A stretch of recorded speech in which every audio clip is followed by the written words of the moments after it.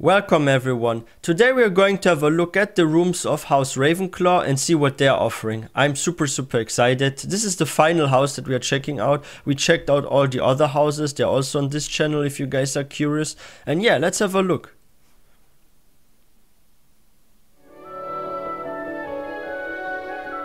Oh wow.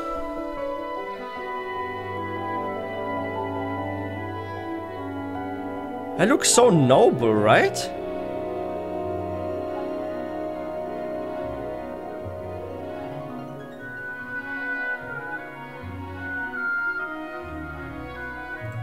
What I'm noticing here, and that's like a huge difference to the other ones, like this looks super noble. Like wow. And you have like those medieval armors here and all that stuff, like they're freaking knight armors. Like what is going on here? This is so beautiful. Wow, this is like so much different from the other ones.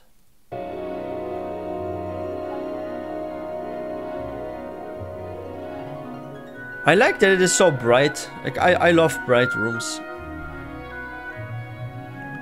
Wow. Oh! Did you see that? Wow, that is so cool. So this bird starts moving. This is just like with the house Slytherin. Like there's like one room and there's like just a wall. And then suddenly a snake appears and there's a door.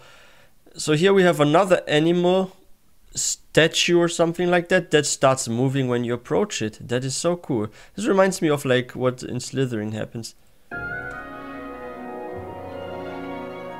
Wow.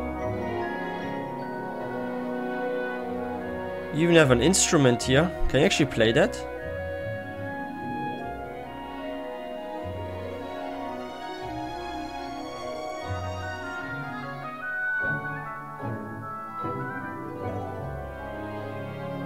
I wonder if they're also observing the stars and stuff.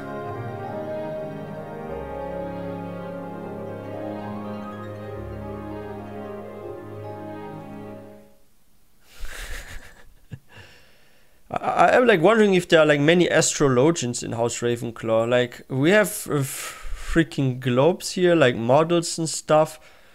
There's some sort of spyglass here. Like they are really into the stars and stuff. Like even their windows look like stars. Like what the heck is happening here? This looks actually really nice. I love how there's like this fireplace here in the middle of the room. At least they stay warm, right? Excuse me. Wow, it's very bright. Yo, I actually really like House Ravenclaw as well. It's actually so hard for me to pick now which house I want to be in, because they all look really great. Like we have a lot of bright colors going on here as well. It's a bit more cold than, for example, Hufflepuff, because they're like more blue tones and stuff, more white, right? So white and blue is like more cold, while like red, orange feels more warm. But it feels very comfortable. It looks very noble. To me, it looks like House Ravenclaw is the most rich house or something.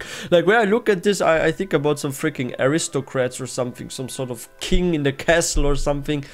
Like, it is crazy. It looks so noble. It looks very expensive there. Like, I like that actually. It's kind of cool.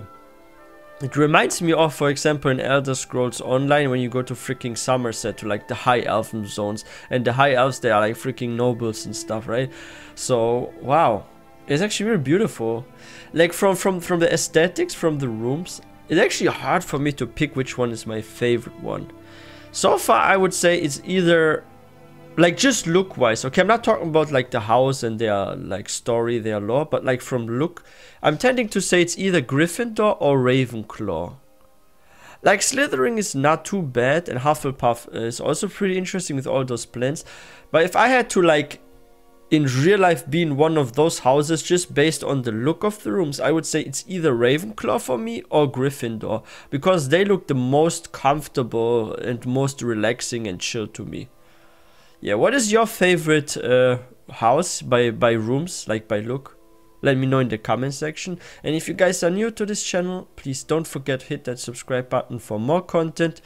We have now checked out all the rooms, so of all houses. So if you guys want to see the other ones, they are on this channel. And I'm so excited because tomorrow I actually get to download it and play the game, because I have like the deluxe edition. So I get like early access by like 2 days or so, and tomorrow I can download it.